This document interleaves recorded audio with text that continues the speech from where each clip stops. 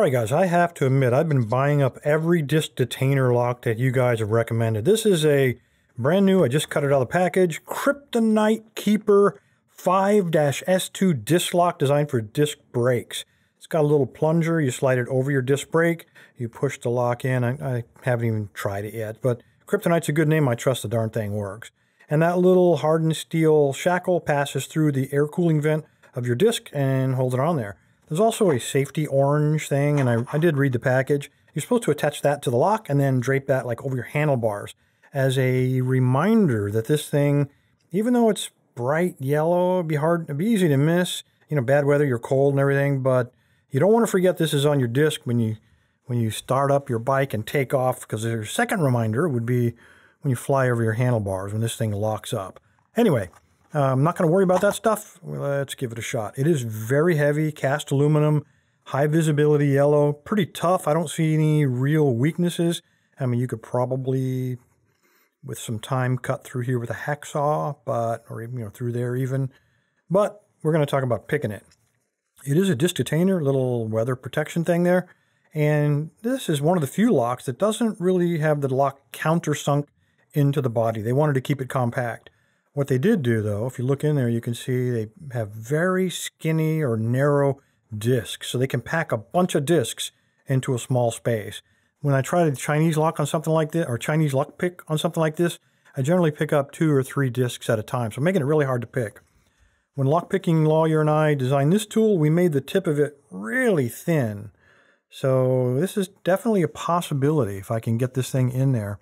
Let's go ahead and I'm going to take a broken tensioner. I'm going to rotate all the discs as far clockwise as I can get them. Just want to make sure I got them all, because if you miss a single one in the back, you're totally screwed. I think I got them. All right. I'm going to line up the tip with the 2 tensioning prongs, slide them in, and then once I get him into the gate, I'm going to go ahead and push my pick all the way to the back. Then I'll rotate it and get some tension, and then I'm going to pull it out just to make sure I've only got one disc, the top one, and that is it right there. Don't want to try to tension on 2 discs. That would be not so successful. All right, apply some heavy tension and start bringing it back out. I am looking for a binder. There's a binder right there.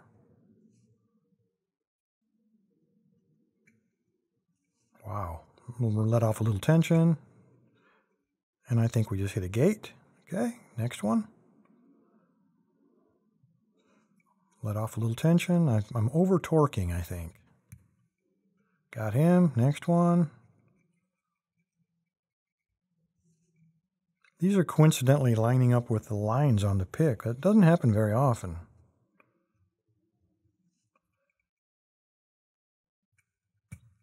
There's a gate. I felt a little turn on the core. Next one. I felt a little turn on the core, and it's definitely a gate, nice and wide. Next one.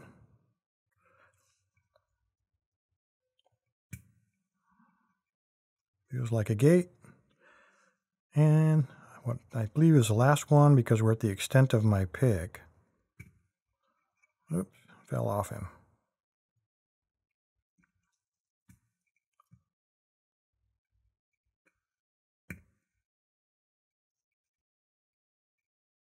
I'm really not sure if that's the gate.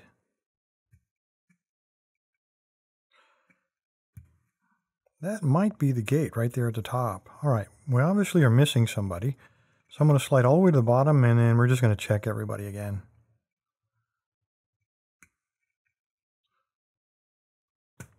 Oops, fell off. Oops, come on, baby.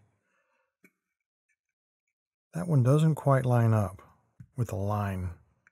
And there we go. That is all there is to it, guys. This little tool makes it a lot easier, because not only can you see by the lines exactly where you are on which disc, you can tell by how much is turning, and then as I rotate it, you probably saw me checking the width of the gate. If you have false gates, it'll be very narrow normally, and when you have the regular gate, it's nice and wide. So when you pick it, turn it so that you leave the disc centered in what you believe is the real gate. give you a better chance of getting into these things. Anyway, enough lessons, Bill. Shut up. Show us the key. I want to know what it looks like, too.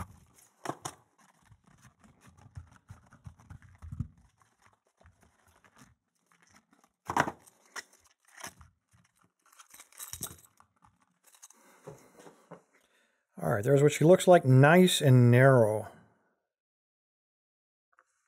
And it better work. But if it doesn't, we don't need the stinking key, right? There we go. Does work. Anyway, guys, appreciate your time. Stay safe. Stay legal. What a mess you made of this desk, man.